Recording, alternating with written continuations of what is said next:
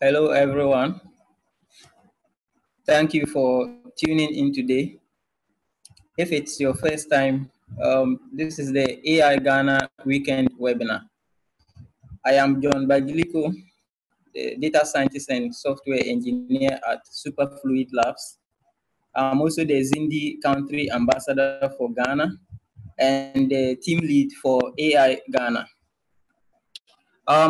Karim Ama from Egypt has joined us today, and he's going to take us through how he solved the ICLR workshop challenge number 2 on Zindi. That is the Radiant Earth computer vision for crop detection. Karim won the first position and ultimately presented his solution at the ICLR 2020 workshop on computer vision for agriculture. Before I give him the chance to do his presentation, I would like to thank Zindi for giving us the platform, as well as their willingness to talk to us on how they solved their challenges. So we are much grateful to Zindi for that. So Karim, if you can hear me, I think the floor is open now, so you can go ahead with your presentation. Thank you. Thank you, John. Thank you for having me. Hi, everyone. My name is Karim Amir. Let me introduce myself first. So, back 2016, received my bachelor degree from Cairo University. And the same year, I started my master's degree. I'm still working on it. I can finish it in the next couple of months. So since 2016 until 2019, I worked as a research scientist at my university, specifically at the Ubiquitous and Visual Computing Research Group. We worked there on aerial imaging analysis using deep learning algorithms.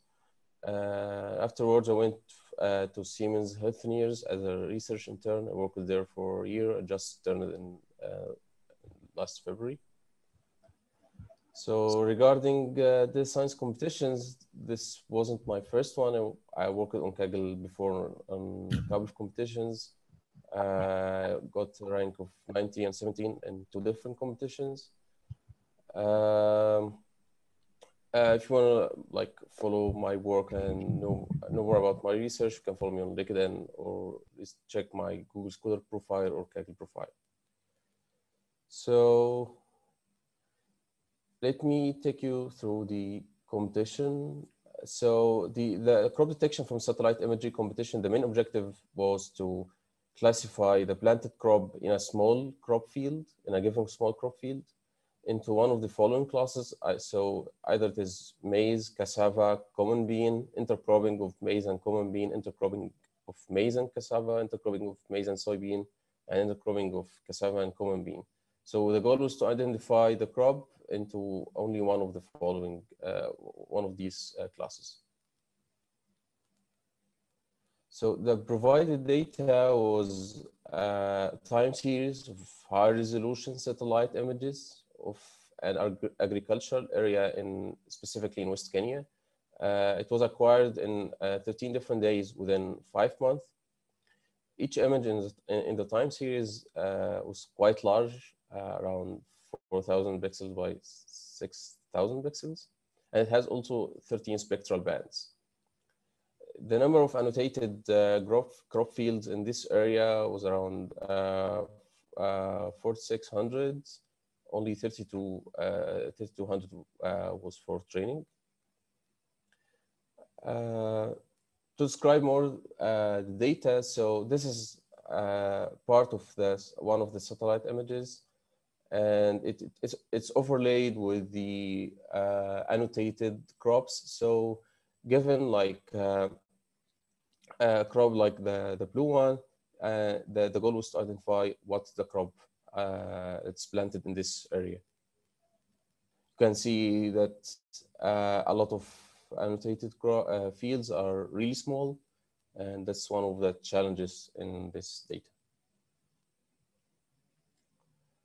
So I mentioned before it has like 13 spectral bands. So for normal images, you have like the red and green blue channels only.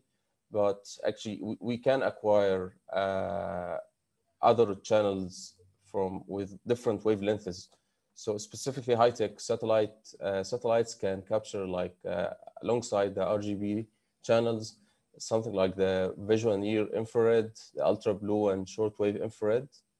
Also, in this competition, it's provided a cloud probability layer to identify in the pixels the probability of having like a large cloud in each pixel. So the class frequency of this data. So you can see that the maze is the dominant class here, and it's totally unbalanced. Especially the intercropping classes are having really low frequency, which should make things harder. The area of this is the histogram of the area of the annotated fields. You can see also like as we mentioned before, most of the fields have like only a couple of pixels, only like 4 or 5 pixels, which is really small and insufficient information. Also, so in this step, I try to visualize the skewness of the information in each band. So if you are gonna use neural network methods, you assume like that your data is normally distributed, but this is not always the case. So if you have like a large skewness, that can hurt your training.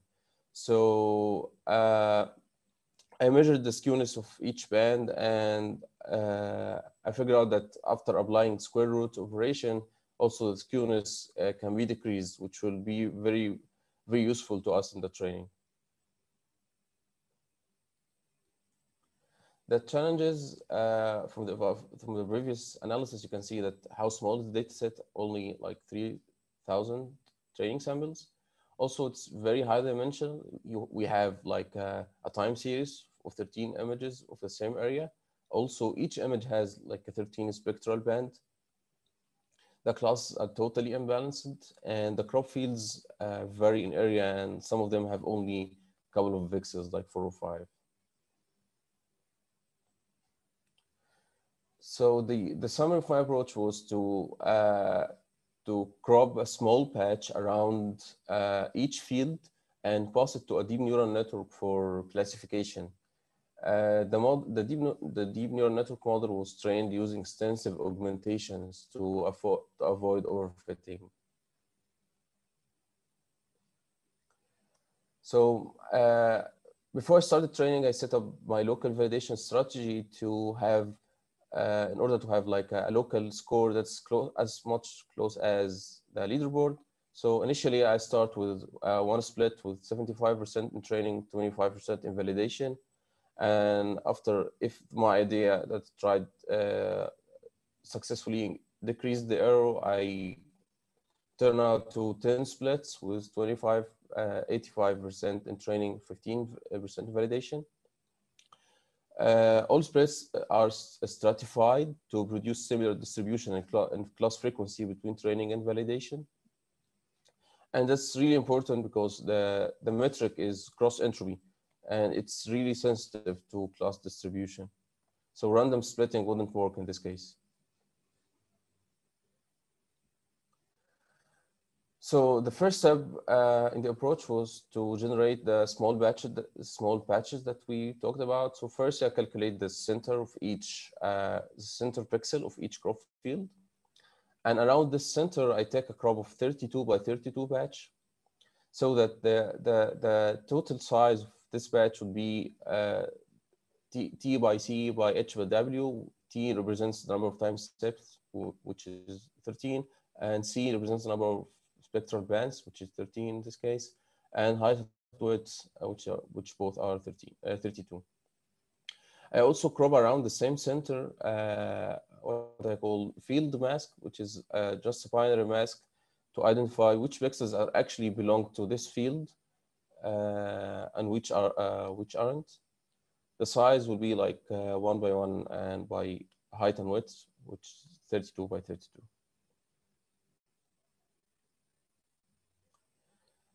So this is the design loop I followed to reach my solution. So usually I start with like standard model like ResNet or VGG, but in our case we have we don't have like a pre-trained model for this data set, and it's really small. So standard models didn't work for me on this data set. So I start with a simple model like one layer ConvNet, and then try to increase the model complexity by adding more layers or by adding different layers like gated recurrent networks or LSTMs.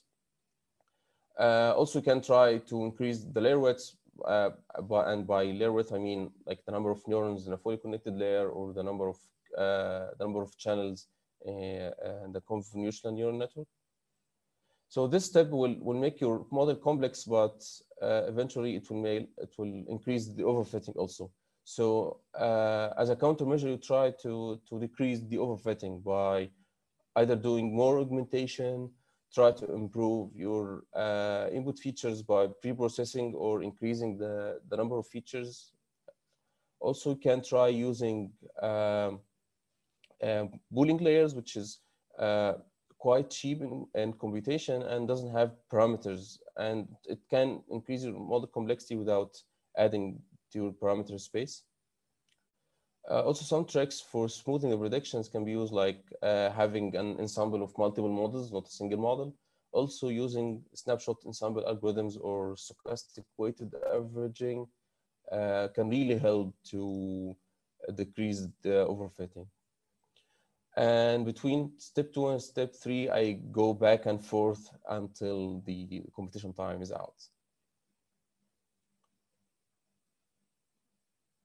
So for the data pre-processing, firstly, I removed one of the shortwave infrared bands, specifically band 11 at 1610 wavelength. I also added the 3 vegetation indices like NDVI, NWI. So vegetation indices usually used in Earth observation analysis, where scientists want to identify area with large vegetations. So it can be also useful for training neural networks. It has been proven in many other works, previous works. So after this step, the total number of spectral bands become 15 instead of 13. The last step in the pre-processing is normalization. So I applied the square root to decrease skewness, as I showed before. I also applied standard scaling to have like a zero mean and unit standard deviation. So regarding the data augmentation, which was really crucial in this competition, so I use different kind of augmentation. First, I use spatial augmentations by rotation, flipping, and random cropping. Also, I used mix-up augmentation, which is like a weighted summation of the input batch and the randomly selected batch. So it's like, so if you have your original batch, it can be multiplied by 0.9 and plus 0.1 of any random batch. It can be at like random perturbations.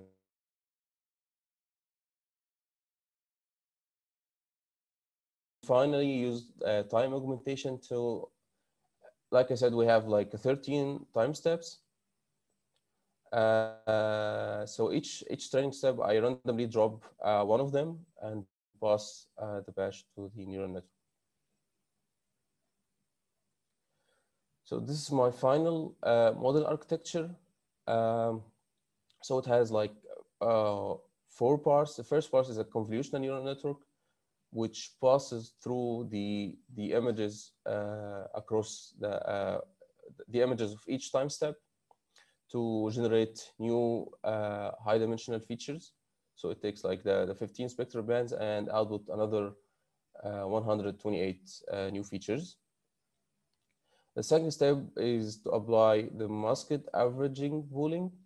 I will talk more details in the next slide about it, but simply I tried in this layer to extract a 1D vector for each time step for the next layers.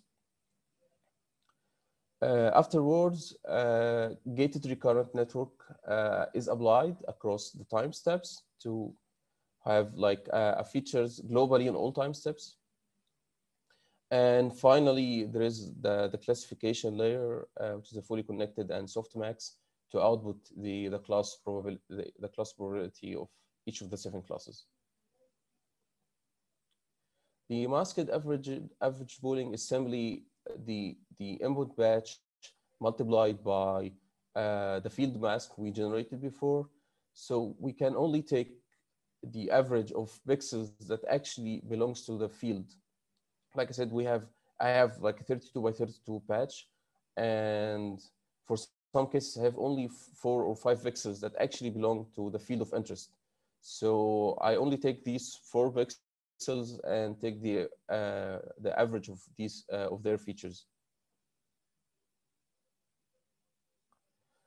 So the final step in my approach is to generate an ensemble of multiple models. So in my case, I generated 10 models trained on a different 85% of the training data. And also each model was trained using snapshot ensemble.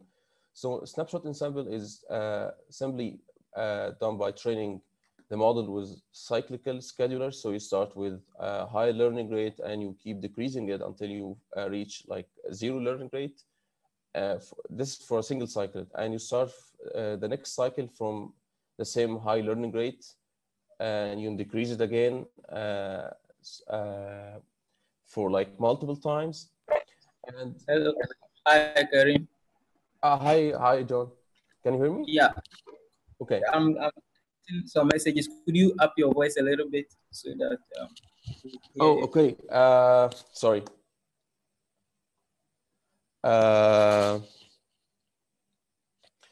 So as I was saying, I was talking about the snapshot ensemble algorithm, which can generate like multiple instances of a single model. And this is done by training the model with cyclical scheduler. So the procedure is simple. So you start by a high learning rate and you keep decreasing it until you reach a learning rate with zero. And then you start your next cycle from a high learning rate again, and you keep repeating this cycle multiple times. And you take the model at the end of each cycle, and you create an ensemble of all these models. It's really useful to decrease the overfitting. I tried it multiple times on different data sets. So using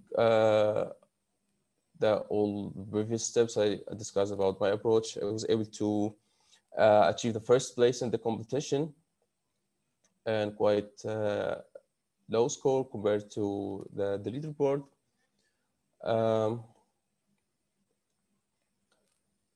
Yeah, so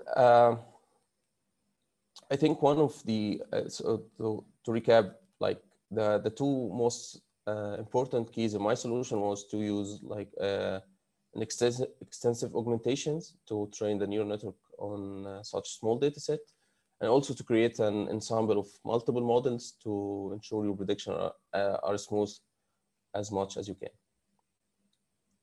So let's conclude my solution for this competition. And I want to end my presentation with some remarks on data science competitions. So I worked before multiple data science competitions, and I went to work in industry for 1 year.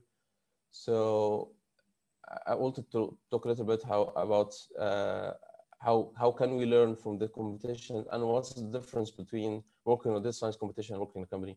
So what can we learn from competition? Simply, you can gain practical experience. So yeah, suppose you you learned recently some deep learning courses. You want to try the algorithms and see how it works.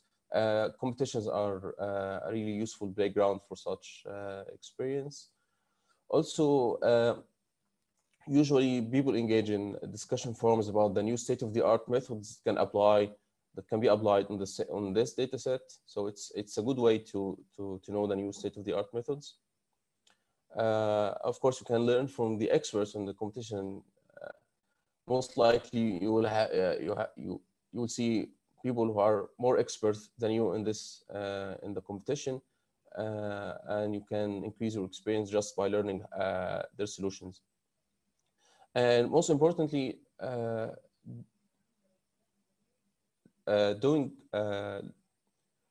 doing competitions can increase your the weight of your CV a lot. So if you so specifically if you don't come from like a very popular university like MIT and Stanford, so and people don't know like your education institutes are not that popular.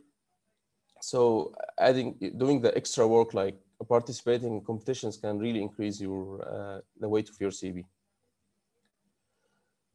On the other hand, so what can't we learn from competition? So when you work on a competition, you work on a nice clean data set with a clear objective, but it's not working on data science. It's not usually the case. So you in real life setup, you start by knowing what is the problem that you want to solve. That can be you can get that from either a user requirement or a research problem. Also get in the competition, get the data already collected, but in real life you will have to do this step also by yourself, and you will have to also maintain the annotation quality that's being done on the data in order to have like a meaningful model at the end of the project. So that's it on my presentation. I want to just at the end thank Allah first and foremost for guiding me in life, and also secondly I want to thank Radiant Earth Foundation and Zendi platform for organizing such competitions. I want to also thank all my mentors that helped me through my career, Dr. Muhammad Al-Hel and Dr. Noah Zuhairi, Rida Magid and Mahmoud Abdel Gaid. And also thank my friends Karim and Wissam. They are my friends in life and research. We constantly talk about research for the past 8 years. So if I'm better in anything, one of the reasons would be talking to these guys.